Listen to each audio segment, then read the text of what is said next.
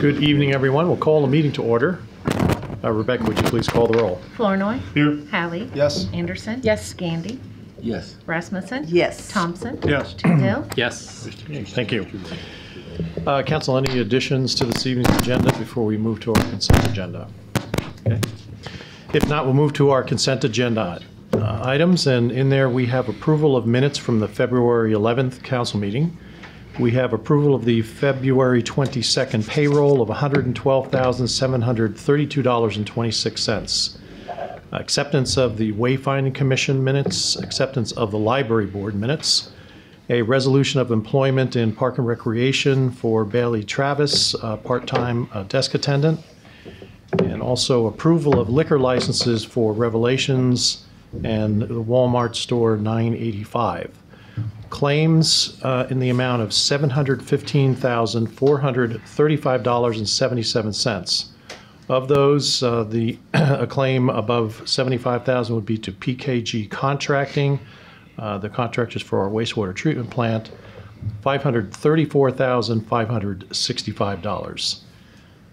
Any questions, council, regarding those consent agenda items? If not, I entertain a motion to approve. So moved. Moved by Gandy. Second. Second by Anderson. Any discussion? Please call the roll. Gandy. Yes. Anderson. Yes. Hallie. Yes. Rasmussen. Yes. Thompson. Yes, but I should abstain from the minutes. Okay. Flournoy. Yes. Toohill. Yes. Okay. Thank you. Now, council, will move to our public forum, and we have David Goodman here this evening to address the council about a deer crossing on North B Street. David. Good evening. I live on campus and I go on B Street a lot. And one day I was driving just before 9 o'clock in the morning. My wife was beside me and she screamed, "Stop." And because of that, I had a near miss that I did not hit the deer, but I came really close. And had she not been beside me, I know I would have hit the deer. I got a little upset about that, feeling that, you know, I live on campus, I live in Fairfield. I can go slow enough. What about people who are staying with us as guests or people from out of town? You're going down a hill and you have to put your brake on just to stay at the speed limit. And then you go up the hill. And this happened to me that one time, and I came to a committee and I talked about it. And I was told, get some data. I went to the police office in Fairfield. They said that it would cost you so much an hour. It's a open-ended, and you'd have to pay for it. And I don't then generally want to spend money that's open-ended. So I let it go and didn't see any deer for quite some time. And then two more events happened. One where I had to slam my brakes. Luckily enough, did not hit it. And then just about a couple weeks ago, I was driving down B Street, again towards downtown, and I saw about 10 deer. And there was enough of them, and I saw them in the distance that I just slowed down and stopped. I would like to have a sign on both sides, and that, in my opinion, would alert not so much people in Fairfield who kind of know it, but people from out of town. Yes, I've heard the jokes that the deer can't read. I believe that a sign on both sides, yes, deer may cross north of that or south, but it puts it in people's awareness that you need to be aware. And that's all I want to do, is to make a petition that there's a deer crossing sign on both sides of the highway. Where this happened was right near Crow Creek. And I know that there's deer all throughout Fairfield. I don't tend to go that often around where the country club is. I'm sure there's deer there, near Lamson Woods and all that, and other places, I'm sure. But this is where I live, and it's my request that there be a deer sign put on both sides of the highway around Crow Creek, and I'm willing to pay for it. That's it. That's my presentation. Okay. Thank you. Now, do I understand that this went through public safety at one time? I went there, yes. Okay. So if we could have a report from public safety, what was the discussion about it at that time? So David came to a meeting some months ago. It was on the agenda.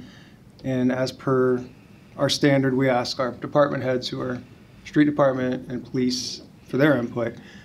And Daryl Bisgard, Street Department Superintendent, felt that it's not common to put these on streets that aren't that don't have a higher than 35 mile per hour speed limit.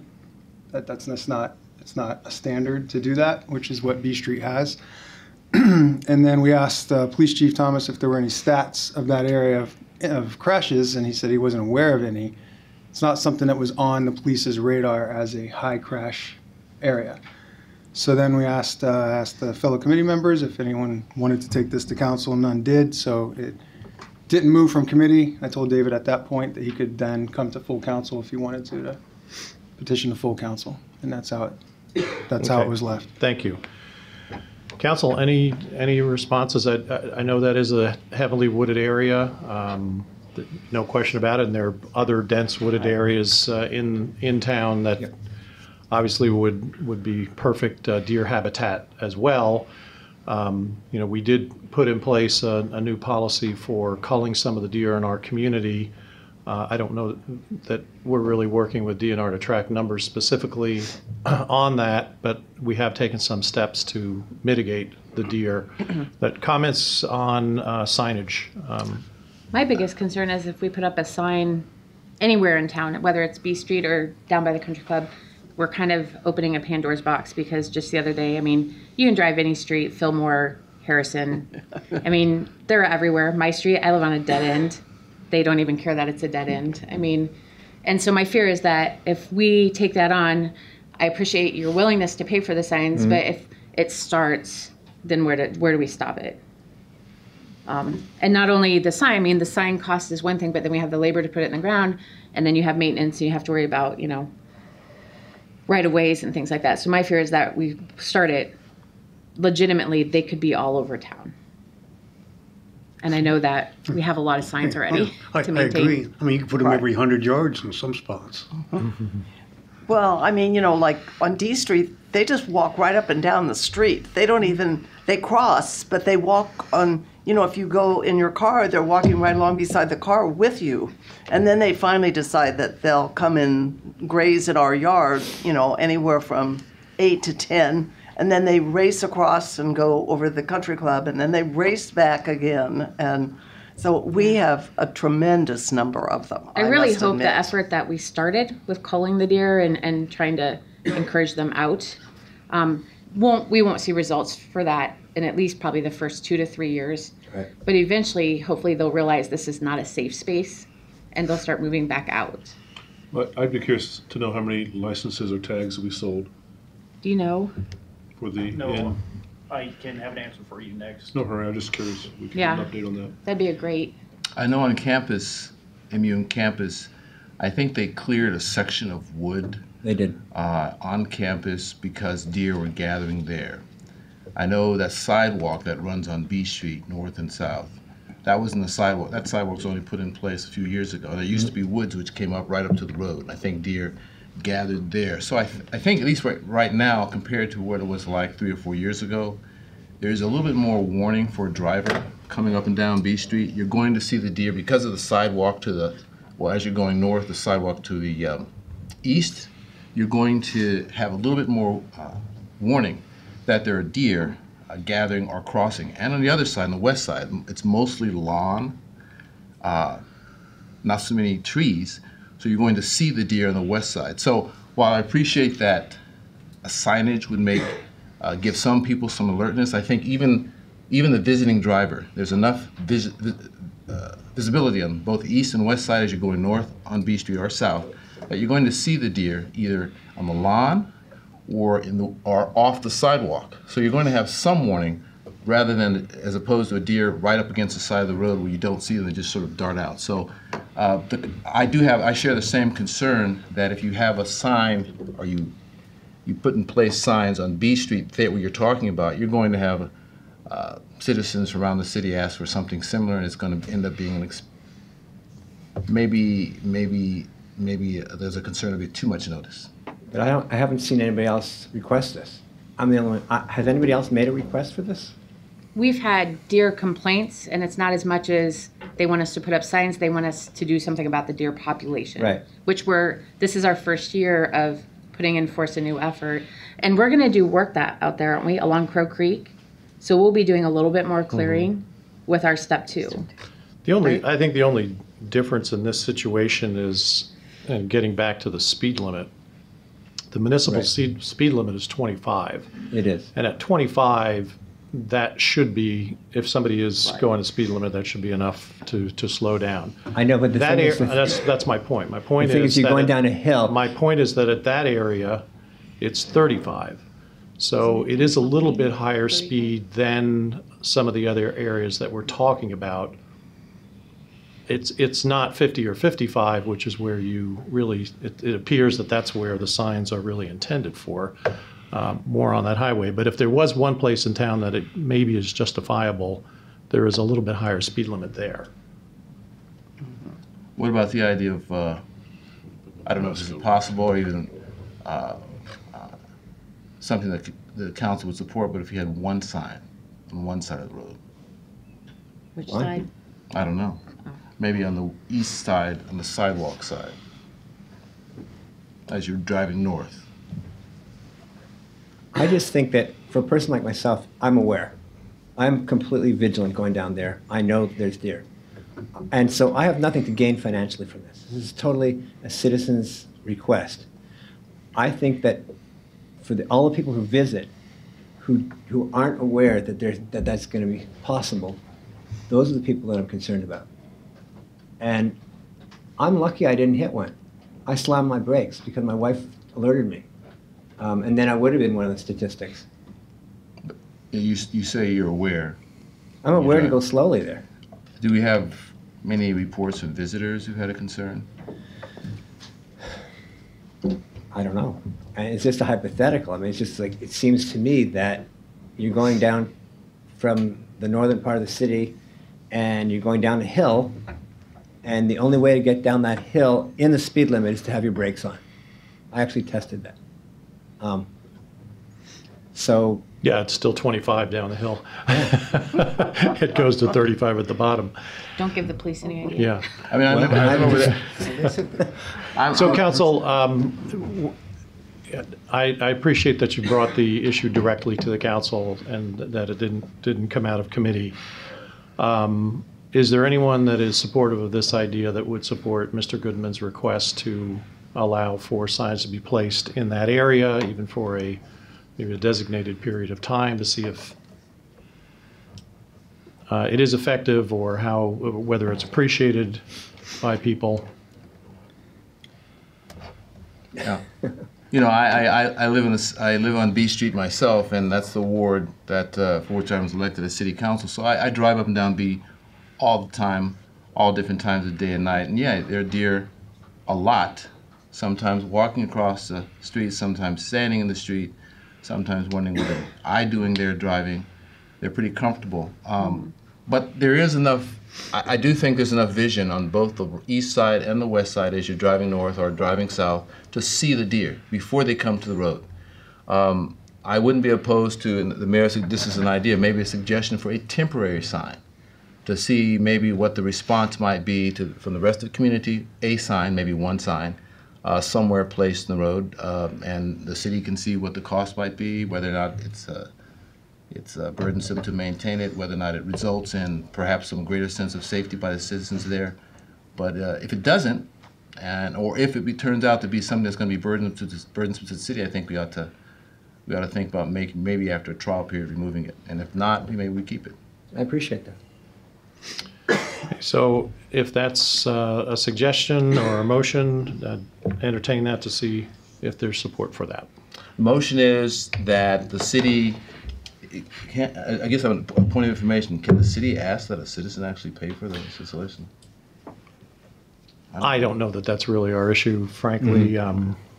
Cost is I not don't think cost was our concern. If you approve a sign, we'll. I make a motion that then the city look into and install on a temporary basis, let's say 90 days, one sign, warning of possibly a deer at a strategic location to determine. Now, I don't know if we're going to pay for a sign for 90 days. Okay. Well, I would just say either you're going to put the sign up or not put it up. Personally, I don't think you need to go with anything temporary. Okay. Then the motion is to place a sign on B Street, warning of deer crossing. Okay. Do you want to include, to Katie's point, that maybe we include something about limited to streets with speed limits of 35 or higher? So not everybody in town sees the one, and then it's going to start wanting one also. If you're talking in the Crow Creek area, isn't that the 25? That's 35, actually. going At the over Crow bottom Creek. of the hill, yeah, just before you get to Crow Okay. Creek, it becomes 35. 35, okay. Because, I mean, we're in the same boat as everybody else. I came home, we live in the middle of town. I came home the other night and we had 7 laying in my yard. So they are all over. They're literally everywhere. Yeah. I'm fine with adding that to the motion, yeah. Again, I'm not sure it's a solution, but I think it's worth trying, yeah. Okay, so the motion then is to approve one sign for North B Street. For northbound traffic, so on the east side, right? On the sidewalk side or on the non-sidewalk side? I think on the sidewalk side, it's a two-way sign. You're going to see it from both sides, yes. Right. Okay, so that would be on the east side, and it would be, the condition of that is that it is in a 35-mile-an-hour speed zone. Now, is there a second for that? I'll second it. Okay, second by Toohill. Any other discussion? Not, please call the roll. Gandy, Yes. Toohill, Yes. Thompson, No. Anderson, No. Hallie, No. Flournoy, No. Rasmussen. No. Okay, motion fails, but thank you very much for bringing our attention to it. Okay. Okay. Next, council will move to a request for street closure, and this is for the annual farm show. Rustin Lippincott, the director of the CVB, will not be able to be here this evening. This is the 5th year for this event, so I think it is something that you've approved in the past. I think you have a copy of the map in the request. Cute drawing. Did you see our map? Yeah. Those are the new model John Deere tractors that will be coming out in Shenandoah. Jason, can you put the map on the monitor, please? Don't embarrass Rustin like that, please. He'll. I think he'd be proud. I think he'll be very proud It's of us. refrigerator worthy. You know? His kid drew that. Post that on your fridge. Okay. There you go. Those. Those are some big back. Knowing that it's a farm show, I can see tractors there. So. So the request then is to close Main Street, and I guess that is between Briggs and Hempstead. Just that one block, yep. Yeah, just that I one move block. approval. So Second. Oh, moved by Flournoy, second by Hallie. All those in favor signify by saying aye. Aye. All those opposed, the same sign. Okay, thank you. Next, council will move to our resolution action items. First, we have the confirmation of selection of an engineering company for the Highway 1 South project. Our city engineer, Melanie. Give us some background on that, please. Yeah. So the first thing I want to point out with this selection is that it was not a price proposal that the company submitted to us or to the committee, that it was considered based off of qualifications. Three companies submitted to the request for qualifications: Shive Hattery, McClure Engineering Company, and French Renneker. The committee felt that all three were reputable and decided to interview all of them on February 4th. Each company had unique assets to bring to the project, and after much discussion and a couple meetings and checking with some references, the committee voted 4-1 to recommend Shive Hattery as the engineer for the project. Your motion tonight is simply to authorize Aaron and I to begin, for lack of a better term, negotiation with Shive Hattery to enter into a contract. The engineering agreement will come to council once that's prepared. Nathan with Shive Hattery is here tonight. He's the project manager for the team, and he can answer any questions or give you a brief update on Shive Hattery if you'd like. I would put you on the spot and just say what's shown, what made them shine above the other firms. Michael? I can answer. I was on that committee. As you know, there's discussion of using a roundabout at the intersection of Highway 1 South and Libertyville, and Shive Hattery has the most experience installing those in Iowa, and they also have a lot of experience installing them as a first in a community in Iowa. So those were two huge pluses that just made the committee feel like they would just felt comforted that they had that level of experience for this kind of project. 'Cause this is a very unique project for us. It's a first. So I think that was the consensus, I believe, for our choice. Okay. Thank you. Do we have any questions for our guest from Shive Hattery? Okay. If not, I'm sure we'll see you again. So entertain a motion to confirm the selection of Shive Hattery for the Highway 1 South project. So moved. Second. Moved by Hallie, second by Anderson. Any discussion? Not, please call the roll. Hallie? Yes. Anderson? Yes. Flournoy? Yes. Toohill? Yes. Rasmussen? Yes. Thompson? Yes. Gandy? Yes. Okay, thank you. Next, council, we have a public hearing that we'll open, and this is on approval for the drawings, specifications, and form of contract for the City Hall Accessibility Project. I'll open the public hearing at this time and ask if there are any comments, public comments. Okay. Seeing none, we'll close the public hearing, and Melanie, if you can give us an update on the project, please. Yeah, I'd like to direct the council's attention to the summary that Jason's bringing up on the screen. This letter was written by Cindy Larson of Klingner Associates, the architect on the project, and this does a good job of writing out what is happening rather than having you go through the plans. But what I'd like to point out and discuss with you particularly is in her first paragraph, she states that in some areas, the existing configurations of the building prevents full compliance with ADA requirements. In all cases, the non-compliant features are either unchanged, therefore creating no more hazard than they already are, or are improved to create less of a hazard.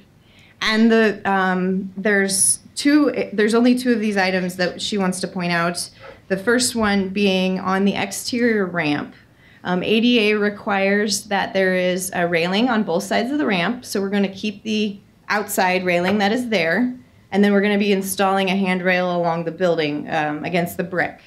ADA requires that that handrail goes to the platform or the landing and beyond. That is where our doors are. And so In her, both directions. what? In both directions. Yes, yeah. And so her and I decided that having two egress doors for a public meeting space like this was the higher priority than extending that railing up all the way, thus making only one entrance. Yes, ma'am. I have a question. So we discussed this afternoon, but the new design has the two doors inset. Correct. Okay, so why wouldn't the railing go? So it actually isn't the doors, it's the window that is still there, or the lighting, because It would have to go past the lighting that's going to past that stay. lighting. Right. So it's not actually the door itself, because they can use the first door to enter it. It's really that.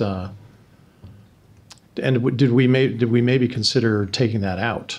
And Well,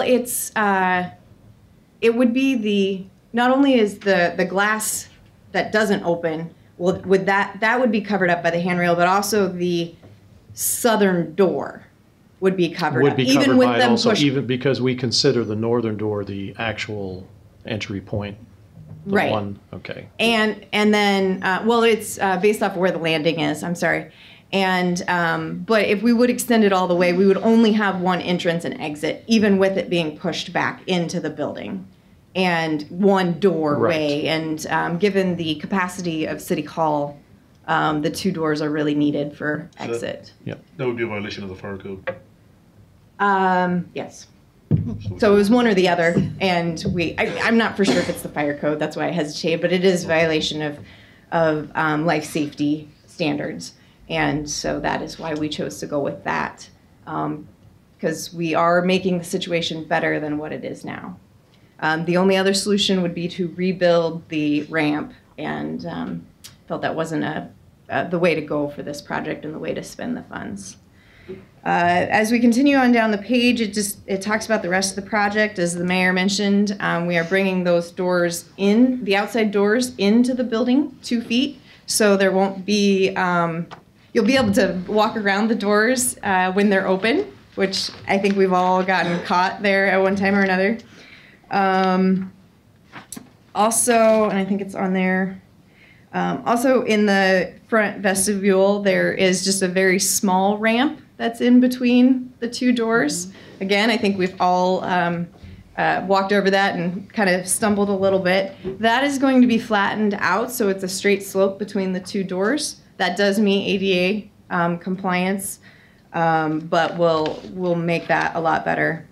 In the reception area, we have the lower billing clerk station, as well as opening up the hallway to the bathrooms to provide a little bit better visibility, not into the bathrooms, but to the hallway, so you know that staff knows if somebody's back there. And then the restrooms, the largest change is going to be the restrooms, making them ADA accessible. In the council chambers, we have the ramp that will be along this side. The podium's going to more or less stay where it is. Because we have a wireless microphone, we'll keep it at the height, but we will have a ramp and a railing that would come behind me. Also in the council chambers, the back exit door is going to be switched to an out-swinging one, which is again another life safety improvement that the architect recommended. The only other item that doesn't 100% meet ADA compliance is the rear entry door. There needs to be 48 inches between the outside door and the inside door. To get that full 48 inches, we would have to reconstruct the wall to the mayor's office. There's that window there. We're about 7 inches short. We decided that if there was an employee that needed proper accommodations, they would likely have a parking spot on the front of the building, and therefore the most direct access to the building would be through the front. So having the back door 100% accessible, we felt like this was a good use of the money, given that we do meet it in other areas.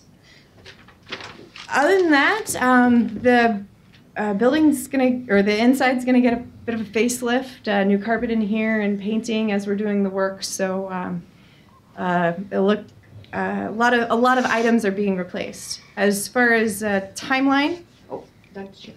Well, I just had a question. That this was required by the USDA, right? Correct. So did they sign off on this plan? They have allowed us to go to bids. They have told us in every single email it's the city's responsibility to make sure the project is ADA. That it meets ADA. And we've asked them to say, well, are you okay with this? And they said, no, it's the city's responsibility. So like our sidewalks downtown and stuff, we've done our best to accommodate. And it wouldn't necessarily hold up in court if it was brought to our attention. But given the funds and the situation and the building, we don't feel like we can really accommodate any better. I think I need like an attorney to answer that better. But they're not going to hold up. They're not going to hold up our money. Right. They're saying that we have the ability to set the standard for our building. They're not going to allow us to break Department of Justice regulations, but they're also not going to enforce it. Yeah, that's my understanding. ADA enforcement is a little bit of a gray area. They give you credit for making your best effort, and oftentimes don't hold you to exact standards. I'm only concerned about the USDA releasing their money. Yes, they have allowed that, and they've signed off, allowed for us to go to bids. I think the ultimate question is, would Mr. Morrissey be willing to defend us? Yes? Okay. We're getting a head nod back there. So. Head nod and absolutely. Okay, any other questions for our city engineer at this time regarding this project? The last thing I want to point out, if there aren't any questions, is the timeline. If you approve this, is we'll start advertising for bids tomorrow. We have a pre-bid meeting scheduled for March 5th or March 6th at 11 a.m. Bids are due March 21st for consideration at your second meeting in March. The architect's estimate for the work is $230,000, which gives us more than 20% contingency in the budget going into bids. And if all goes well, we hope to start work sometime in May. Okay. Thank you, Melanie. Appreciate that. And the pictures were, the renderings were inspiring to see. Like, look forward to the front of the building really going through that transformation. So entertain a motion then to approve the drawings, plans, specifications for contract of the City Hall Accessibility Project. So moved. Moved by Anderson, second by Rasmussen. Any discussion? All those in favor signify by saying aye. Aye. All those opposed, the same sign. Thank you. Yes, we'll set a, next item would be to set a public hearing for March 25th, which would be the two council meetings from tonight, and that would be for the nuisance abatement schedule of assessments. And again, these are delinquent charges that have been assessed to people who've either not mowed their lawns or shoveled their walks. And if those aren't taken care of before that time, they will be assessed on their taxes. So entertain a motion to set the public hearing for March 25th. So moved. Moved by Thompson. Second. Second by Gandy. All those in favor signify by saying aye. Aye. All those opposed, the same sign. Next, we have a public hearing on our fiscal year 2020 budget, and that we will set for the next meeting, which will be Monday, March 11th at 7 p.m. So the budget process has been completed. We'll get an update on that from the Ways and Means Committee this evening, but I entertain a motion to set the public hearing for the budget on March 11th. So moved. Moved by Thompson. Second. Second by Gandy. All those in favor signify by saying aye. Aye. All those opposed, the same sign. Okay, thank you. Next, we have acceptance of the Court Street Extension paving project as final. We're going to invite Matt if he would give us an update. We have the information in your letter, but if there's anything else that you need No, I to guess add, what let's we know. have before you tonight is the acceptance of Court Street, which is, as most of you know, is a part of the TIF district for the Neighborhood Builders and Developers Project. Out there, I believe the original, let me get my notes here. We have two pay estimates on there for you tonight. The first is the final for the seating, which was completed in November, and the second is just for the project retainage. Typically, we would hold these projects back and not accept them until the spring or summertime to make sure that the grass has grown. But given that the Alliance and the utilities have kind of torn up some of the seating, the developers out there have decided to go ahead and accept the seating themselves. So if there's any issues that need to be redone, then the neighborhood builders and developers would take care of that when they're doing their project seating for the townhomes. So we're just not sure spring's going to come this year. Sure, So. yes. So the two amounts, council, would be $3,800 and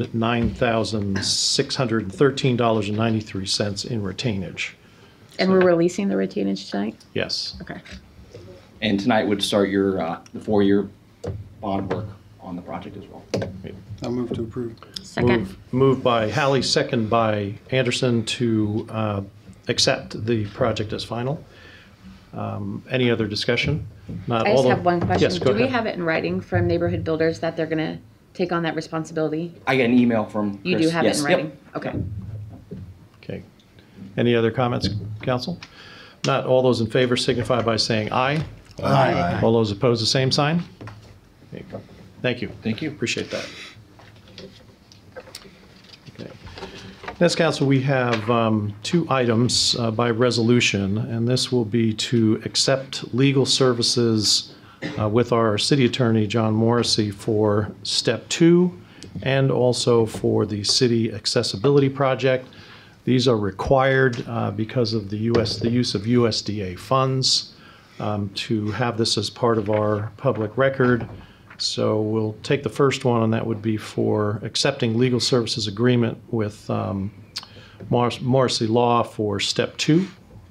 Move to approve. Moved by Rasmussen. Second. Second by Gandy. Any discussion? Not all those in favor signify by saying aye. Aye. All those opposed, the same sign. Thank you. And then similarly, in alignment with the USDA project funding for the City Hall Accessibility Project, acceptance of legal services and agreement with Morrissey Law. Entertain a motion to approve. So moved. Moved by Thompson. Second. Second by Rasmussen. Any discussion? Not all those in favor signify by saying aye. Aye. All those opposed, the same sign. Okay, thank you. Next, council, we'll move on to bonding approvals. And Melanie, if you can give us an update. These are both related to Step 2 dollars. They were allocated at different times, but Right. So the Step 2 project, we have 3 property owners left to sign, but they have all given us positive feedback on that, and we hope within the month we have all 3 of those signed. So we have started on the laundry list of paperwork that USDA is requiring, which includes the authorization of these 2 loan resolutions. After talking with the mayor before the council meeting, I double-checked with Sherry Rice as to why we have 2 loans, and it was not because they came at different times, because they're quoting Sherry Rice, their software is so old, they cannot make a loan greater than $10 million. So that's why you have 2... That's why you have 2 loan resolutions in front of you that total $11,124,000, which is the estimated total project costs for Step 2, construction, contingency, engineering, and easements. Which office is Sherry with?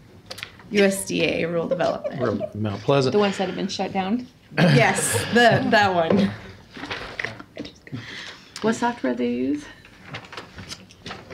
So, council, and part of the reason we have these 2 resolutions in place, so that as we move in towards financing these projects with interim financing, that we have that guarantee that we will be engaging with the USDA for this borrowing. So the first resolution then would be for $2,124,000, and again, this would be for Step 2 improvements to our wastewater treatment. Motion to approve. Moved by Anderson. Second. Second by Toohill. Any discussion? Not, please call the roll. Anderson. Yes. Toohill. Yes. Thompson. Yes. Flournoy. Yes. Rasmussen. Yes. Hallie. Yes. Gandy. Yes. Thank you. And then to complete the full borrowing, entertain a motion to approve $9 million in borrowing for the same project.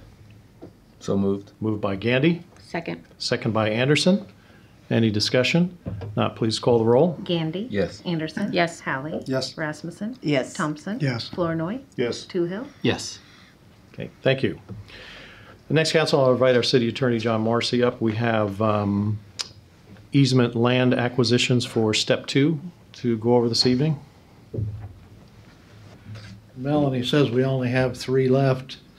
That means we have, if you approve these tonight, we have 74 of 77 in the bag. Wow. So this Step 2 project is considerably more, I guess I'll call it paper intensive than Step 1 was. Step 1's an expensive project, but this is an extensive project as far as all of the different backyards and people's driveways and so forth that we're interrupting to get our pipe below the ground. And the 3 remaining are projected to be as easy as these last 3? No. Oh, okay. I wish I could say that. One of them's been holding out a long time, and 2 of them, it's a matter of more negotiation. Would that be a fair statement? Yes, but we've had positive communication within the last couple All right. days. I don't want to take away anything positive. Okay. Getting close. So the 3 we have tonight, 2 of them involve permanent and temporary easements. The way they're on your agenda, they start with Brenton and Rachel Clark. The 3rd page of the resolution describes what we've agreed to do with them. I think the biggest thing with Brenton was that we agreed to not allow construction to take place between October 1st and January, should be January 15. That's an important hunting season at this particular location is what I can figure out. But other than that, they agreed on a price of $12,950 plus $100 for the proof of their title origin, and We get 2.52 acres of permanent easement and 6.11 acres of temporary easement, which is an important single tract for this improvement. So, any questions? Okay, thank you, John. I entertain a motion then to approve the acquisition from the Clarks. So moved. The easement acquisition, that is. Moved it. Moved by Flournoy. Second. Second by Gandy. Any discussion? Not all those in favor signify by saying aye. Aye. All those opposed, the same sign. Yeah, our second tract is Jim and Nancy Horace over at 1208 Cody Circle. They are basically providing a temporary easement. The cost is $910, and I'm recommending that this be approved. Thank you. Plus 100 for the. I say plus the 100 for the Plus 100, title right. insurance. So yeah. moved. Moved by Flournoy to approve. Second. Second by Anderson. All those in favor signify by saying aye. Aye. All those opposed, the same sign. And the last tract tonight is Mitchell Price and Judith Hance over on Pleasant Plain Road, 607 Pleasant Plain Road. We've agreed on a price of $7,000 plus the $100 for the title origin certificate. Part of the money included in this includes about half of the money for either tree replacement or tree removal. We get an 1/1800 of an acre of permanent easement. We get 21/100 of an acre of temporary easement. And we have, I think between the acquisition agent and the city offices involved in the background on this, we've agreed with each of these three situations that we will give careful consideration to their particular site. There's some landscape concerns and stuff like that. So the prices have agreed that it's fair as far as the tree work that's going to be involved on theirs, and I recommend it for approval. Okay, thank you, John. And for our final one this evening, entertain a motion to approve. So moved. Moved by Flournoy. Second. Second by Gandy. All those in favor signify by saying aye. Aye. All those opposed, the same sign. Okay. Thank you, John. We'll see you for the last three. Ms. Castle, in my report, I have one reappointment for you this evening to the Carnegie Museum Board, and that is Shelley Urban. I'd like to recommend Shelley for reappointment. So moved. Moved by Hallie. Second. Second by Rasmussen. All those in favor signify by saying aye. Aye. All those opposed, the same sign. Thank you. And then just a quick update on the downtown lighting project. At last week's Ways and Means Committee, it was discussed because there is money that's been designated in the budget before final budget approval of this item. We did contact Alliant, and they were willing to write an RFP that we could quickly get out to some other potential bidders to come back with the best possible option for the city in terms of pricing. So we're hoping to have that for you by the next meeting and to get something out for approval in that regard. So that is underway. That's everything that I have in my report. We'll move to our committee. Can I ask a question? Yes, on that? sure. Just from lack of knowledge, where's the funding for the downtown lighting? Where is it proposed to come from? So that was the discussion. Okay. It's intended to come from the backfill payments. Okay. And over the next 3 to 4 years. Now, there isn't absolute certainty on those payments, but it doesn't appear that the legislature is going to change anything in this session. The last bill that they were considering had Fairfield receiving 3 more years of payments. But this is, the Ways and Means Committee had a good discussion about this. They have other options for funding this forward as well. But I think before they make a recommendation to the council on how it will ultimately be funded, we wanted to get the best possible price in front of you before we did that. Okay. Tom, Doug, does that cover it? I think that pretty well covers okay. it. Any other questions then? All right, great. Then we'll move to our Ways and Means Committee meeting. Tom. Again, as the mayor said, we had a meeting last Wednesday. We do have a proposed budget that will come before the council next week. Just in general, I think the millage rate, not the overall taxes, because the assessments we have no control over, but it's down, I think it's about 14 cents. Mm-hmm. But the one thing in there is a schedule that Rebecca attached to these. If you go back up to the, where it was talking about to set the public hearing. Yeah, set the public hearing. There's a schedule there that for about the last 10 years. I think it shows the assessed values that we've had in the millage rate. So it kind of gives you a little history so that you can see what has happened with the... Grown by 31% in the last 10 years. Mm-hmm. And also, so the assessed values have definitely gone up, and the overall tax asking on a millage rate basis has decreased, which is what we're trying to accomplish. So, but again, that, and some of you, I know several had already asked for some of the details on the budget. If there's other things that you wish to see, like contact Becca, and she can. Hopefully she can send it to you without cutting down any more trees, but if you need it by paper, that can happen. Mm-hmm. So. Great, thank you. Any other questions for the Ways and Means Committee? If not, we'll move to project update. Melanie.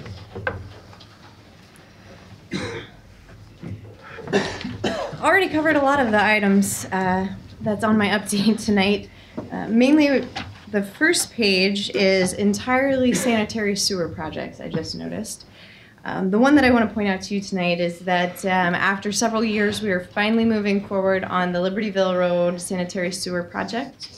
This project includes 3,300 feet on the north side of Libertyville Road and 3,000 feet on the south side of the road. We have all of the easements, and French Renneker is finishing up the drawings and the specifications. We hope to go to bid in the next 30 days. I do intend to send a letter to the property owners, giving them some more specifics once I have final drawings and specifications. But I wanted to let you guys and the property owners know that this project is moving forward finally. And other than that, I think I've covered everything, or it's no new information since the last update. So unless there's any questions, that's all I have. Okay, thank you, Melanie. Appreciate it. Council, if there isn't any other business before us, I'd entertain a motion to adjourn. So moved. Moved by Thompson. Second by Toohill. All those in favor signify by saying aye. Aye. All those opposed, the same sign.